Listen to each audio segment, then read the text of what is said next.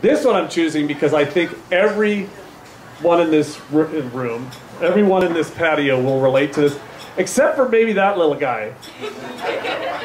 You'll relate to this later in life, so listen carefully. Crush. Teen week at Foxwood Inn.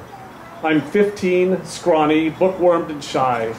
She arrives so tall, her rich brown curls waving, a smile dazzling and confident. The crush envelops me, its weight taking my breath away.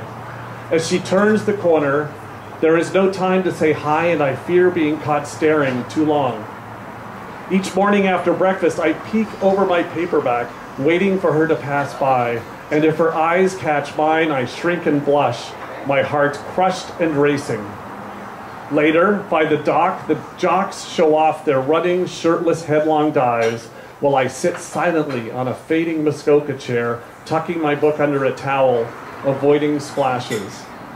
When the last night comes, her name a mystery still, with Stairway to Heaven's sorrowful intro begun, I crush fear, walking towards her, extending my hand, offering a dance. She looks me in the eye and quietly nods, no, and takes the dance floor with one of the diving boys. I walk into darkness, across dew-damp grass, down to the end of the dock, sitting, legs swinging, toes caressing the still cool lake, Robert Plant echoing in the distance. Between chords, I hear footsteps. She's there, her hand on my shoulder, a tear sliding down my cheek. I like you, James, but just as a friend, sitting down beside me as the song ends. I feel the crush as my imagined first kiss drifts away with the ripples beneath my feet, but in time, smile, eyes closed and dry, replaying her saying my name. Crush.